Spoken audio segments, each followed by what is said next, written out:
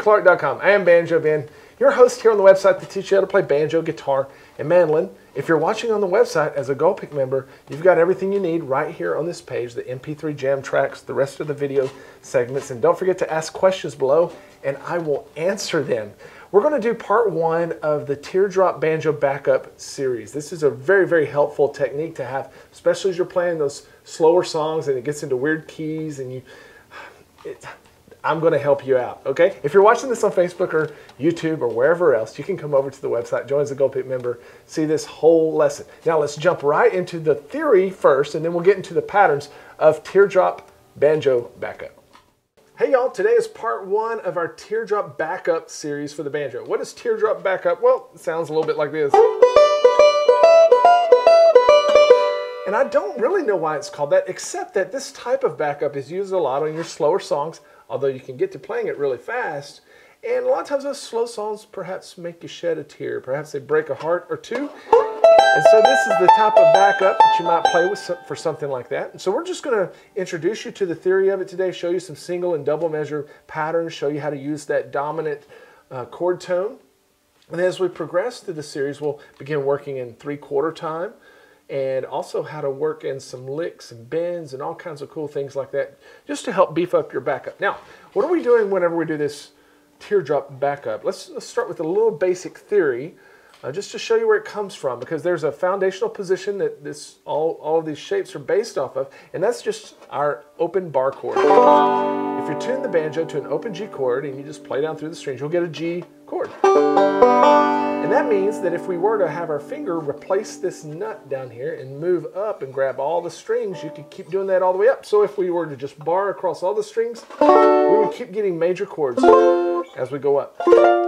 And that is actually exactly what we're doing with this Teardrop Backup. We're taking a bar chord and forgetting all of the strings except the bottom two, using those. And then we're going to pivot off those to get some different positions, okay? Now, it's really a good thing to know, because if you're playing a song and it's in an odd key, or you don't know how to find a chord, you can always find where to do this Teardrop Backup. And the way that you're going to find it, the easiest way at first, is to find the root of the chord on your third string.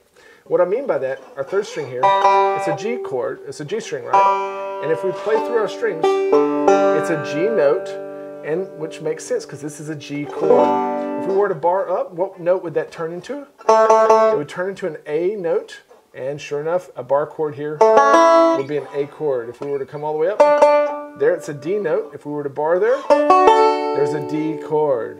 So if someone says, I need some quick, some backup for a slow song in B flat, well, what I'm going to think quickly until you get used to it is, where can I find a B flat on my third string? And you can find one right here, okay? Or you can come all the way up and find one there, make a bar chord there, and play some of these teardrop shapes.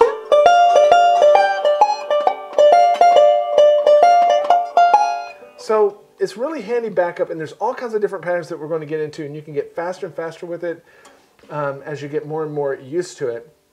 Let's now look at a single measure pattern and run through the different chords with it, but you can always take these to any chord that you want. Throughout the first line of tab there, we're going to be working off of this 12th fret. Now, what chord would that be? Well, you can read it there. That's a G chord, but why would it be?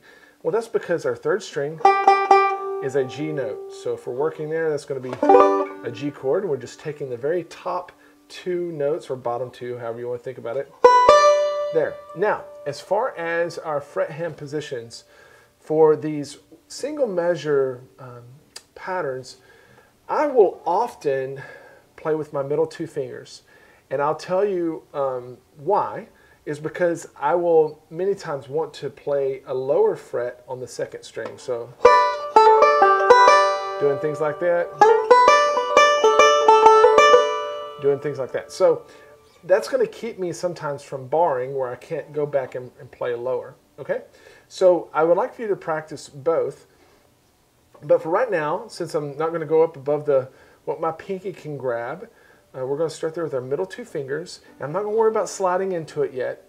That's after you get the patterns down, you can work sliding into it.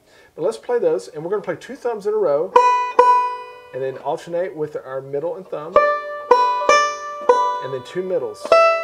And I'm also swinging it 1 and 2 and 3 and 4 and.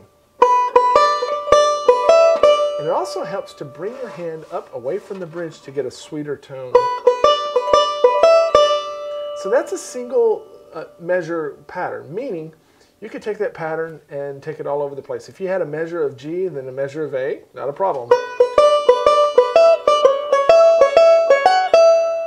You just haul it around wherever you want. Now I'll put it together with measure 3 there with another single measure pattern that's a little bit different. And it starts the same way, but it is going to end on a quarter note. So those 2 single measure patterns together sound like this.